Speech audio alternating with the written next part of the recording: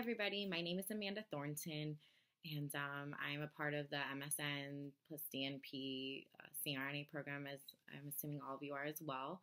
I graduated from the University of Florida back in 2013. I got my BSN, and I graduated magna cum laude.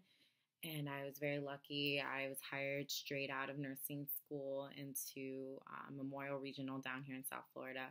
I was hired onto their trauma neurosurgical ICU, which is a level 1 trauma at Memorial Regional.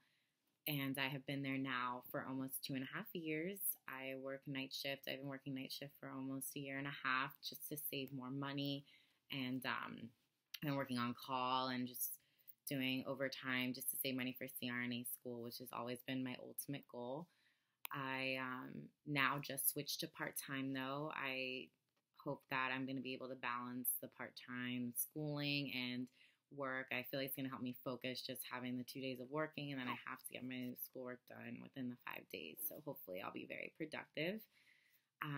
As far as my hobbies and interests, like I said, I've been working a lot these past few years just to save money, but on my time off, I enjoy being with my family. I also love eating.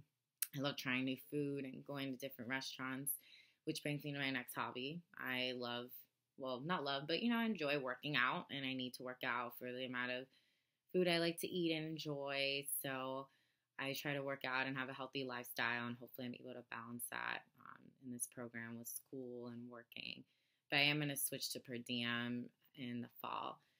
As far as my strengths and my weaknesses as a nurse, definitely one of my strengths is that I am very compassionate and sympathetic with my patients. I really am always there for them, caring, and I really put my patient and my families the center of care. I am also a very hard worker. I would say it's another strength of mine. I'm always helping my coworkers, whether it be my patient deteriorating or another one of my coworkers' patients. I'm always there to help and to be there for any patients that need me. I also am very detail-oriented, which I think will be very helpful with CRNA. I'm able to catch trends quickly in the ICU, and I'm able to act fast. And as far as what I would like to get out of this class, just safety in general is such a priority, and I would love to learn more about extra steps that we can take as CRNAs to prevent our patients from getting hurt and preventing them from us, prevent us from making any errors. So I feel like this class is going to be very important. And any other personal information, I am a Gator since I graduated from FIU, but I'm very excited to become a Panther.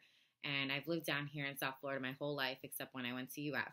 I've actually lived in the same house my whole life, and I'm back home now trying to save money and live at home during this program, and hopefully it all works out.